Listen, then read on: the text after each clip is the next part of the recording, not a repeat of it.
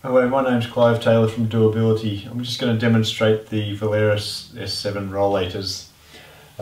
If we look on this side, you can see we've got quite a big rollator, and on this side we've got quite small for small people.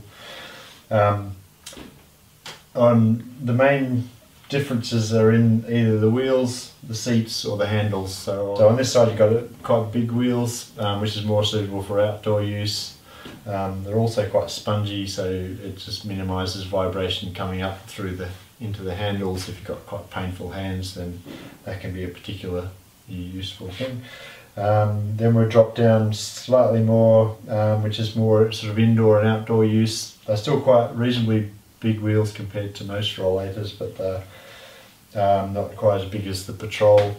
And then through to the small, the compact, which is more of an indoor rollator, and the kids.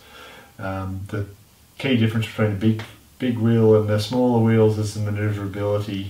The smaller wheels obviously allow you to manoeuvre quite a lot easier than a big wheel would, but the benefit of having a big wheel is that it's more smooth going over rough surfaces compared to a small wheel. If we then talk about the seats, we've got the standard seat widths here, through from the Patrol to the S7, and then the compact and the kids have got quite a narrower seat, which is designed to make the rollator slightly narrower and get around tight spaces indoors, or you don't need it quite so wide because you're a bit smaller.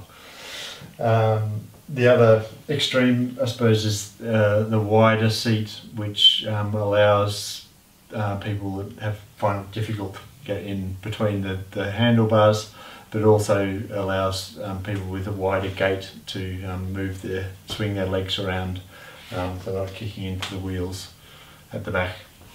If we look at the seat, or the features of this model, which is the Patrol, is notable for its very high handle heights, particularly because of the bigger wheels, which is more for outdoor use. It can be used for indoors, but it's probably not quite as manoeuvrable, as I said before. So this one would do a handle, suit a user over 6 foot on 5'11". It's also got a slightly higher weight capacity. It's 150 kilograms. So as you can see, you just adjust the handle heights to suit whatever feels most comfortable, which is probably about there for me, or slightly higher. They have the park brake is there, so it's useful for if you need to sit down, then you should always put the park brake on before you sit down, so it doesn't roll away and you end up on the ground. The other braking mechanism is the travel brake, which slows you down when walking around or going down a hill. Then you'd use the travel brakes just to slow you down. To fold, you just pull the seat up, and then to unfold, then you just push the seat back down. So they're very easy to adjust. If you are quite tall and you want the seat up quite high, then you adjust it up to the upper level. Whereas if you want it down, if you're a bit shorter, then you can push the seat down even lower. There are different other than this. This is the standard height Patrol, whereas you can get a low rollator, which is at a slightly lower profile, which allows you to put the handles down a bit lower if you're finding that's a bit high. So that's the main features of these. Many other notable features of particularly this type of handle is the braking mechanisms goes through the profiles, so there's no wires to get caught, and also the travel brake is separate from the handle, so it allows you to grip onto the handle should you feel the need to grip. So Then we move on to these two models, which is the S7 Smart, this one, and the Discovery is there, which, as I said before, the Discovery has slightly wider and more spongy wheels, but actually, other than that, the features on these two rollators are pretty much exactly the same. They have the same folding mechanism, the park brake's in the same place, and the travel brake, and there's no cables.